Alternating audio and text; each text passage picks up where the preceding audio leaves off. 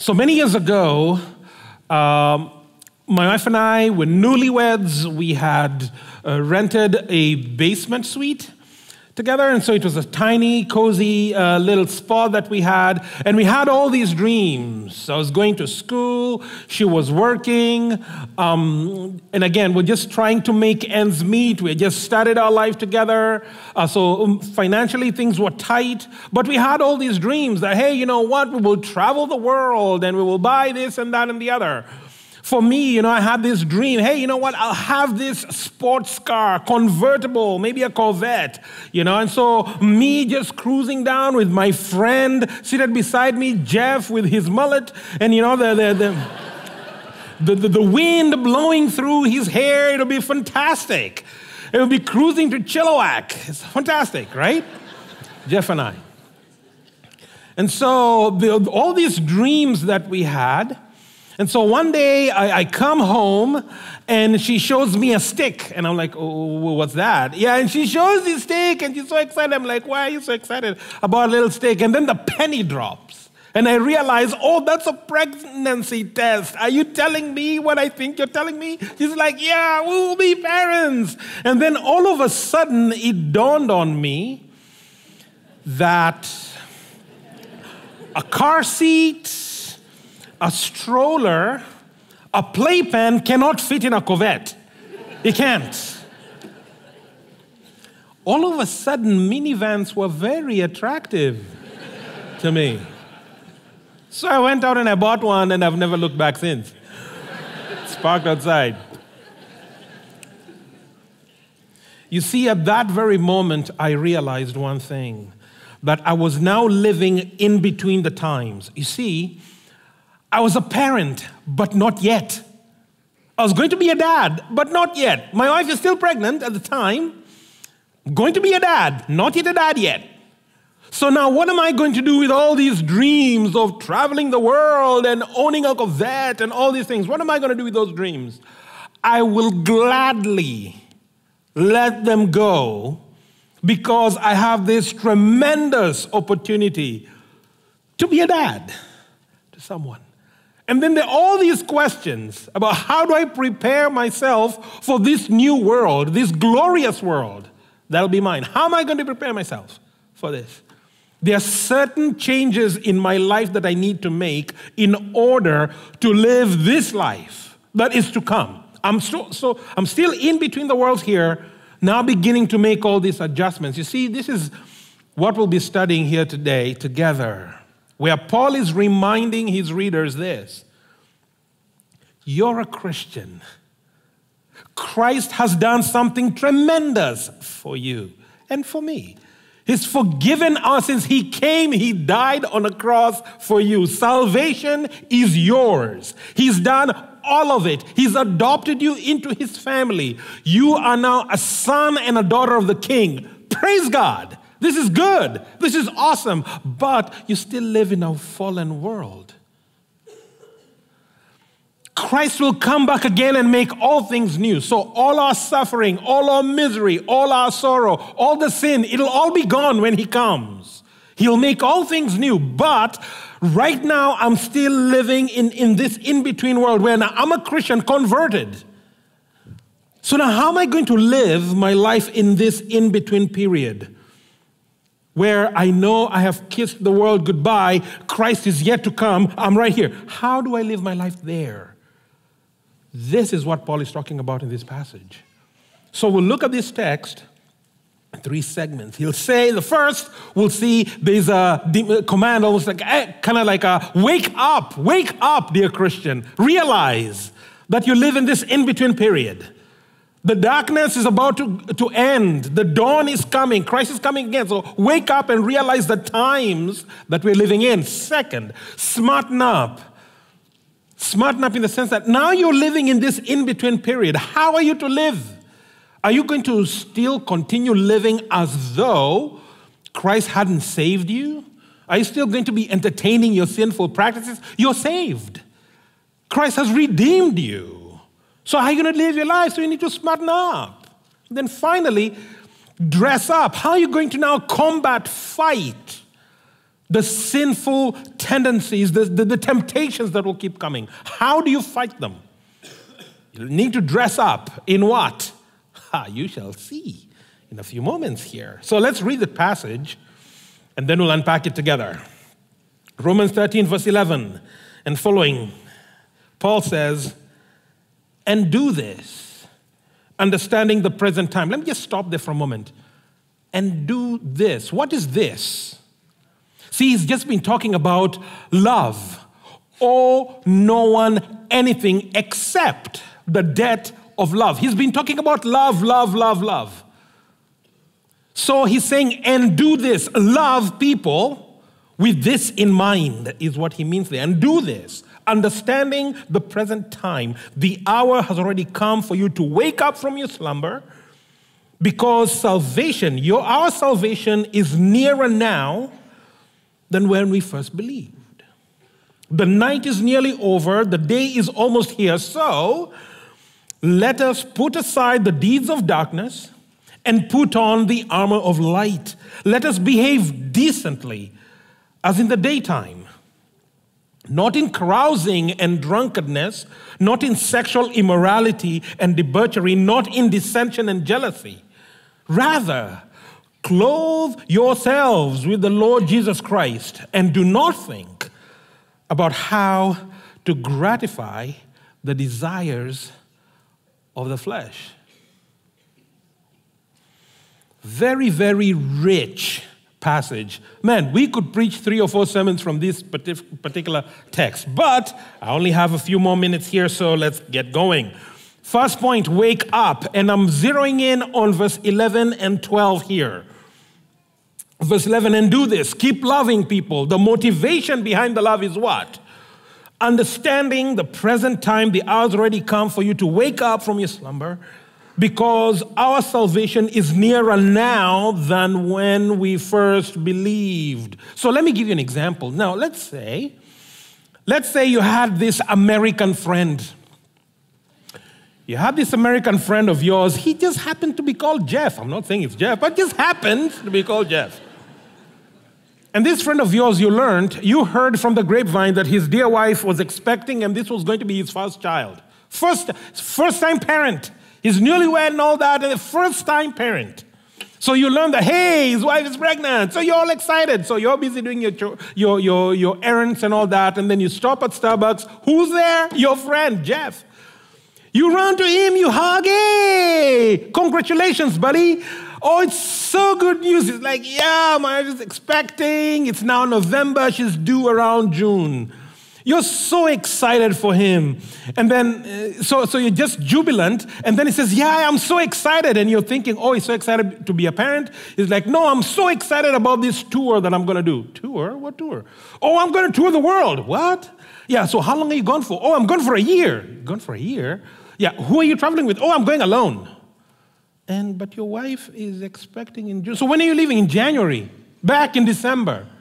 Oh man, let me just tell you about this tour. And then he begins to tell you how he's traveling to Egypt, and you'll see the pyramids and the Nile Delta, and then he'll go to Zambia and see the Victoria Falls. He'll go to Madagascar, and you're listening to all this.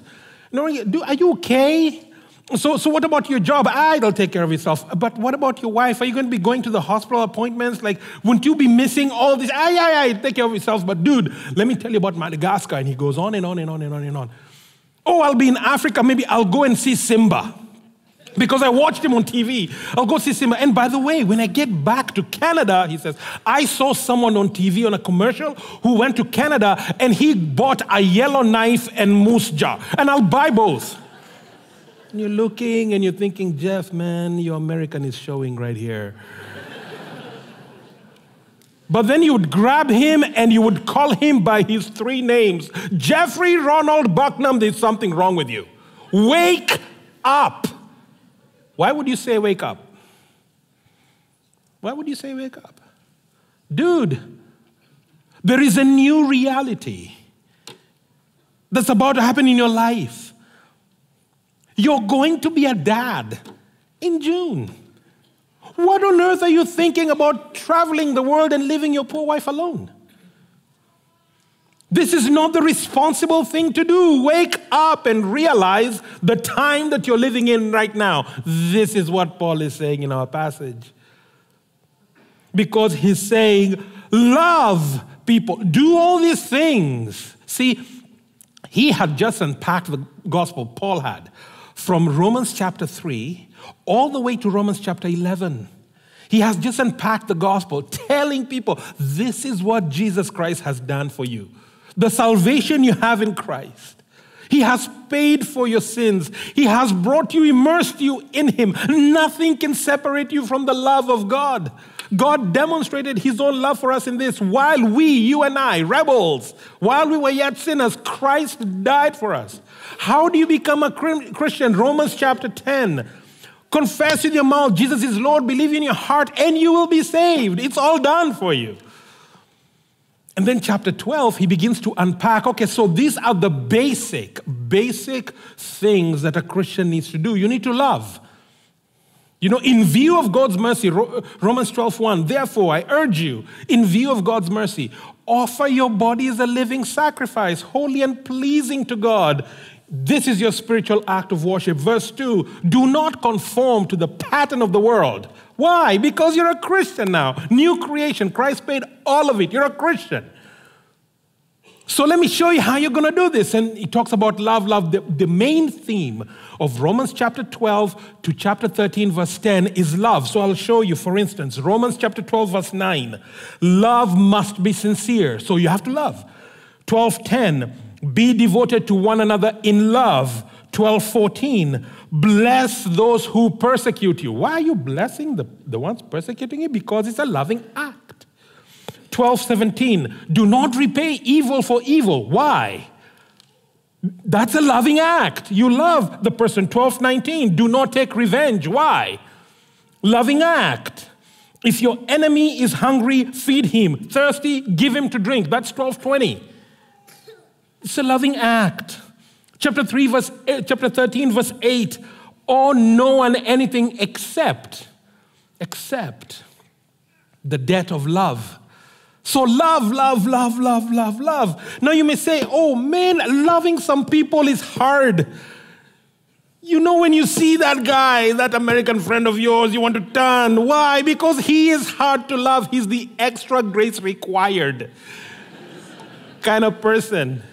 So how are you going to do this? How are you going to love? And Paul will say the motivation of loving this person is the fact that Christ is going to come back again and make all things new. He's going to make all things new. That's the motivation. There's a new life that awaits you, a new hope. All the sufferings that you're going through right now, all the difficulties and challenges, gone.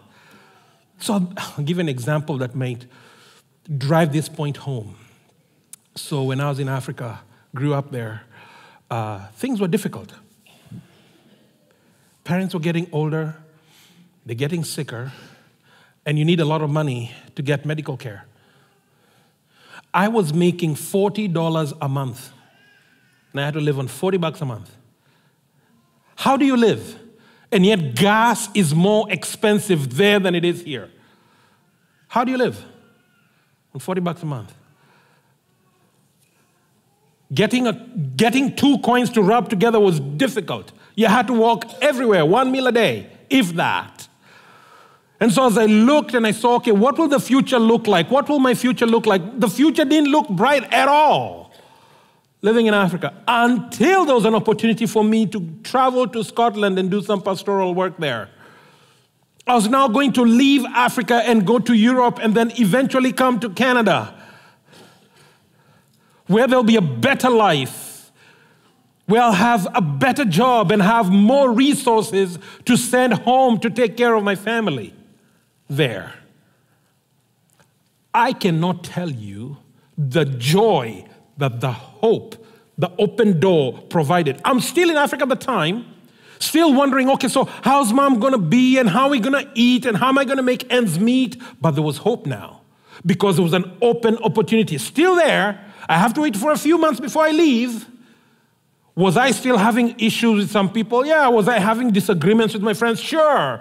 But now because of the hope of a better life, those disagreements became so small and insignificant. Why? Because one day I'll be out of here, and one day I'll be able to pay tuition fees for some of my cousins who don't have tuition fees to go to school. Buy medication for some of my family members who cannot afford it right now. Right. It would be like if you were in deep financial debt, not because of your choosing. You tried an investment, you thought it was solid, and then it crashed. The market crashed. And you lost almost everything. And now the creditors are calling your house constantly, wanting you to pay, and you have no idea how you're going to do it. The kids are going crazy. Your spouse is crazy as well. And you're wondering, how am I going to get myself out of this hole? You receive a phone call. Aunt Betty, unfortunately, passed away. It is really sad. But her inheritance, you're going to get the lion's share. How much? Oh, enough to pay out all your debt and then some. Question. Are your kids still crazy? Mm-hmm. Are you still butting heads with your spouse? Yep. But how are you going to look at those situations now? Now that you know, it will be a few months before you receive the money from Aunt Betty's inheritance toward you. It'll be probably 4 or 5 months before they liquidate all the assets so that you can now pay your debt. But now, how do you view the challenges you're going through? Differently, right? Right. Be different. Because there's hope now. You're looking at those challenges through the lens of, the situation I'm in is going to significantly improve. That's the point.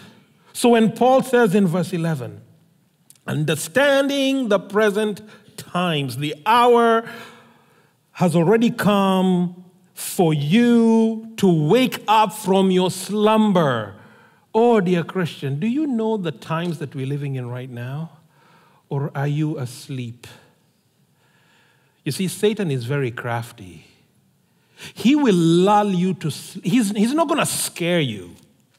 He will lull you to sleep with all this glitzy, entertainment-saturated life so that you can sleep deeply and have nothing to do with God.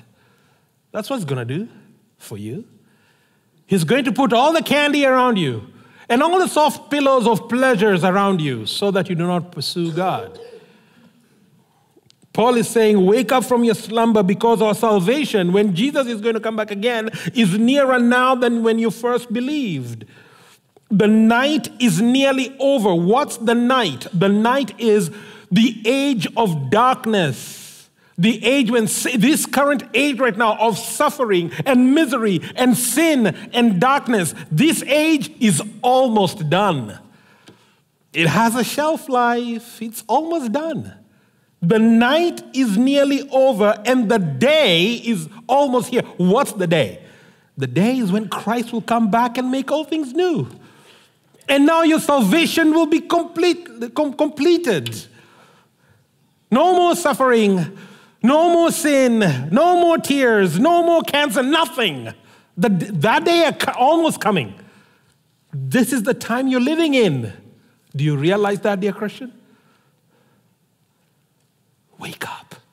Wake up is what Paul is saying. Understand the day, understand the times. We are in the last days and Christ's return is at hand. But again, it's not enough. It's not enough to just understand the times. It's not enough just to know Jesus is coming again soon. It's not enough to know that. You have to behave accordingly. Satan knows Jesus is coming back again. He does. Is that knowledge enough? No, it's not enough just to know the times that we're living in. We have to behave accordingly. That's why, point number 2, Paul will tell us to smarten up. Smarten up. Look at verse 12 and 13. The night is nearly over, day almost here. So, he says, let us put aside the deeds of darkness and put on the armor of light. Let us behave decently, as in the daytime, not in carousing and drunkenness, not in sexual immorality and debauchery, not in dissension. And jealousy. You see, in the first century, they didn't have hydro. So when it was dark, man, it was dark. Good luck finding me. Be a great place for us to play hide and seek. So it was super dark. But it was during those times when those who will engage in carousing, this is drinking and marrying and having a party and being loud like some yahoos that do this during camping season. They'll do this in the dark, and then obviously that will lead to drunkenness or sexual immorality. When does this happen? People lingering in street corners, which leads to debauchery. Debauchery is this unhindered sexual perversion where people are not even embarrassed about what they wear and what they do in front of others. Not even embarrassed. Not in dissension. Dissension is arguing and arguing and arguing, which leads obviously to jealousy when you're not winning. So Paul will say, put aside the deeds of darkness. Put them aside. So I'll give you an example. So my son, I have a wonderful son. Man, he is smart. So he was in grade 8 last year. And so in grade 8, he's doing math. And he was just very little effort. And he's acing the tests, acing the assignments. He's really doing well. Him and a select few friends of his. A little geeky. So towards December of last year, the teacher comes and says, hey, you guys, it seems like you really grasped grade 8 math. So how about this? Why don't you study the remaining chapters, and then before the Christmas break, you guys can challenge the grade 8 math exam. And if you pass that exam, you don't have to do grade 8 math anymore. So in January, you could jump into grade 9 math, and you're still in grade 8. He's like, oh, sweet. So he studies, and sure enough, he aces the thing. So of course, I'm very proud. He's my boy. Very smart, like his daddy, you know? So he aces this thing, and then come January, so the teacher says, yeah, you need to put him in an online class to do grade 9 math. So sure, online math, he's in. So January, February, March, spring break comes around. End of spring break, I call him, hey son, come on over here. So how you doing? In your mind, oh, I'm doing okay, it's all fine, it's all great. Okay, so what assignments? Oh yeah, I'm still doing, I still have a bit to do and all that. I said, okay, now bring me your folder, let me see. Oh yeah, but no, bring the folder. So he brings the folder. So I opened the folder. Now I know what he was doing in spring break, almost all spring break. Yeah, he's playing video games. It's fine, yeah. I mean, he's a smart kid, so okay, give him some little break time, So I'm now looking at his folder. This is April, so I know May, June is coming. And I look at the folder and I realize, oh my word, he's barely done much. So I look at him, son, what have you been up to?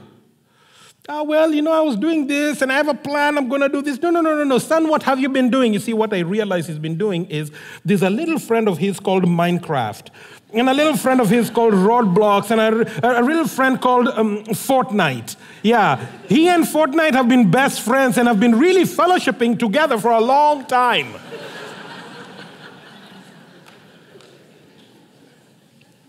A very committed friend at that.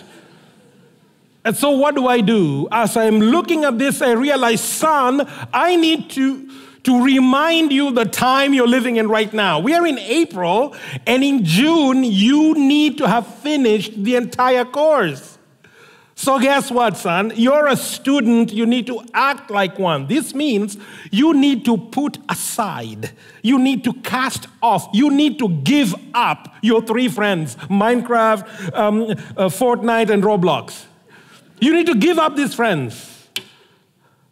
You need to strive. You need to struggle and assert yourself as a student in order to finish this race well. Son, you need to do this. You see, for Paul, it's not just enough for us to understand the end times, like my son understands, hey, you know what, at the end of June, I need to have finished. No, you have to live accordingly. Christians have to live accordingly. We have to live accordingly. Hence, when Paul says here, the night is nearly over, the day is almost here. So because of that, night nearly over, day almost here, you're in between the times. Hey, so put aside the deeds of darkness. See, you're a Christian already. Saved by grace. Jesus loves you, died for you, forgiven you, has given you eternal life. You have eternal life, but not yet, because he hasn't come back yet to make all things new. So you're still waiting for him. So how do you live? Put to death deeds of the flesh. Put aside the deeds of darkness. Put on the armor of light. Let us behave decently. So what Paul is saying here is Christian needs to do two things. The first, you need to put aside, you need to cast off, you need to give up the deeds of darkness, and he will name them: carousing and drunkenness, sexual immorality and debauchery, dissension and jealousy. He's talking to Christians. Question, are you doing any of these things?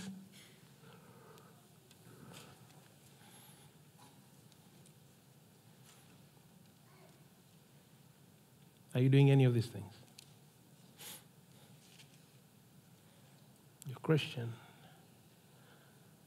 And so Paul will say to you, put them aside, cast them off, give them up. Put aside the deeds of darkness. The second thing he will say is put on the armor of light. Now, we'll talk about the armor of light in just a bit, but think about the language he's using here. The armor of light. Do you use an armor to go to a beach? Hey, let's go to a beach. I got my armor on. Hey, let's go to a party. I got my armor on. Let's go on holiday. I got my armor in my suitcase. Do you do that? No, you don't take an armor on holidays. You don't go to the beach or to a party with armor. When you see someone in armor, you know they are going to engage in conflict, right? They're going to engage in conflict. So Paul will say here, put on the armor of light. Why would he use the word armor? Because in Paul's mind, Christianity involves a fight. A fight with who? It's not with who. It's with what? You're fighting the deeds of darkness that are in your life. This is the fight. So the image I'll give you is this. Think of the Olympics. So the Olympics are happening, and you're watching shows. One of the sports I enjoy watching in Olympics is wrestling, because you have two wrestlers, male or female, and they're basically the same size, the same weight, and they'll now wrestle to try and pin the other. And then they engage, and now they're tussling, and if one slips up, the other uses that slippage to their advantage. And so there's always this tussle, back and forth. It's sometimes literally blood, sweat, and tears, as they are striving and agonizing, trying to pin the other. And it's a tussle and a tussle and a tussle and a tussle as they are wrestling. Question, dear Christian, is that the way you would describe your fight against sin? Is that the way you would describe your fight against sin? What about you? And you? And you? Is that the way you would describe it? What about you? Is that the way you describe your fight against sin? Where it is a wrestling match, where you're struggling and agonizing because sometimes it has you, but then you turn around and you pin it and you keep it there. And sometimes it wants to have the better of you and you pin it there still. And it's a tussle and a struggle and a fight and an agonizing. Is that the way? See, Paul is saying this is what a Christian does in this in-between period. You're a Christian, saved by grace. You bear the name of Christ. You're waiting for Christ's return. How do you live in a world that is filled with evil and darkness? Yeah, you strive.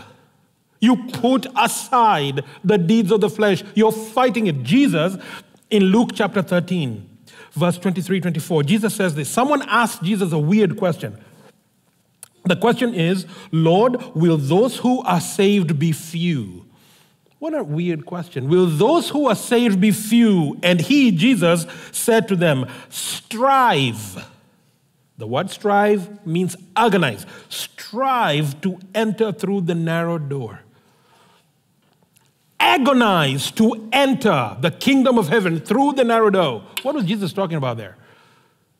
It will be a fight against who? The evil desires that are in you.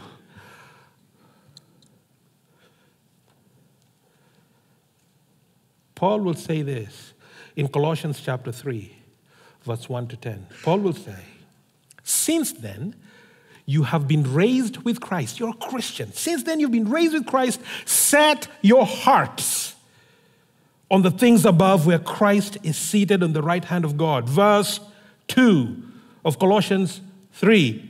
Set your minds. So set your hearts, verse 1, verse 2. Set your minds on things above, not on earthly things. For you died and your life is now hidden in Christ when you became a Christian. When Christ, who is your life and my life, when Christ, who is our life, appears, then you will also appear with him in glory. So in other words, in the second coming of Christ, it will all be made new and will enjoy eternity with him. Now, in light of all that, verse 5, same passage, Colossians 3. Put to death, therefore, whatever belongs to your earthly nature. Put to death whatever belongs to your earthly nature. You see, the things that belong to your earthly nature, they want to live. They want to live. The jealousy, the greed, the lust, the anger, the unforgiveness. Man, it wants to live. And Paul is saying, no, put to death, therefore, whatever belongs to your earthly nature. And he names them. Sexual immorality, impurity, lust, evil desires, greed, which is idolatry. Because of these, Paul says, the wrath of God is coming. That's why he's saying, kill it. You used to walk in these ways in the life you once lived, but now you must also rid yourself of all such things as these. And then he gives another list. Anger, rage, malice, slander, filthy language from your lips. Filthy language from your lips. Rid yourself of all that. Verse 8, do not lie to each other, since you have taken off your old self with its practices and have put on your new self, which is being renewed in the knowledge of the image of its creator. Wow, put to death, dear Christian. How are you doing? How are you doing? How would you describe your fight against sin? See, the point is, if we are really honest, we are not really tussling and wrestling and striving with our sin. It's kind of like we are passive with it. And sin has a field day with us every day and twice on Sunday. That's why Paul would say, smarten up. But the big question is, how do we do this? How do we fight against our evil desires? How do we fight against that? Paul will say, dress up. Verse 14.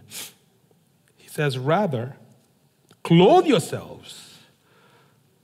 Clothe yourselves with the Lord Jesus Christ and do not think of how to gratify the desires of the flesh. It's interesting, in verse 12, he'll talk about, hey, put aside the deeds of darkness and put on the armor of light. Verse 14, clothe yourselves with the Lord Jesus Christ. So the armor of light means you're clothing yourself with Jesus Christ. So how does this work? This is a good question. Think of actors who are doing a good Hollywood movie, blockbuster movie. And what these actors do, depending on the role, if it's a really good movie and the actor will win an Oscar from portraying this character, what the actor will do is he will go and hang out with people who lived through this. So for instance, if they're doing a show on World War II, right now we are in Remembrance Day and we're remembering the sacrifice of those who died to give us the freedoms we enjoy here.